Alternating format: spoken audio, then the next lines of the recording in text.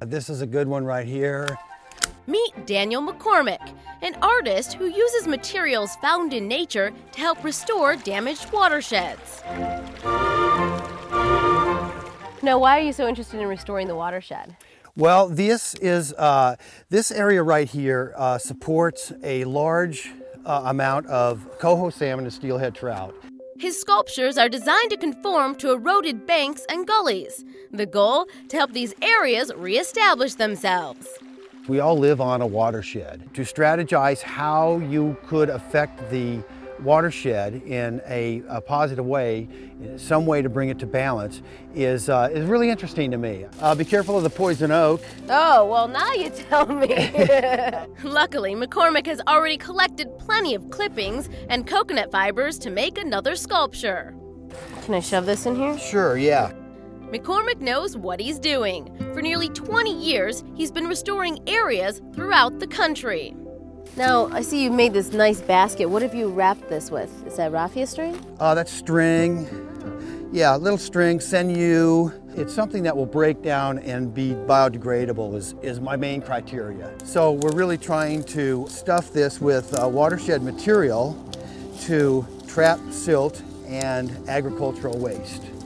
Farmlands can have a big impact because sediment, nitrogen, or chemicals can drain into the water. His sculptures help filter the water, and plants and trees thrive too.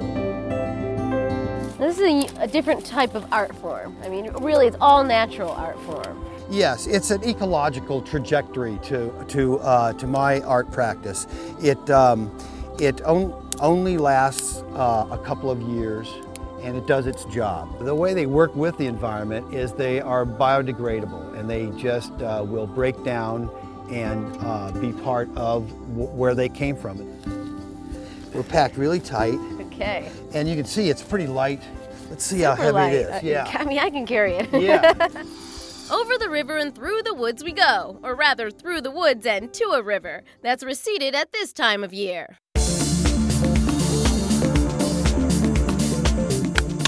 All right, you're putting me to work today. Yeah. It was a tomboy, you know. I guess it's paying off now. So do you feel like an artist or more like a nature worker? It's still a work of art to me. I do it on public lands for the public, and it's for water quality. Being an artist and helping the environment at the same time, do you think this is the best solution? I don't. I think that it's a drop in the bucket, and that's about all I really want to achieve, is make sure that that drop counts.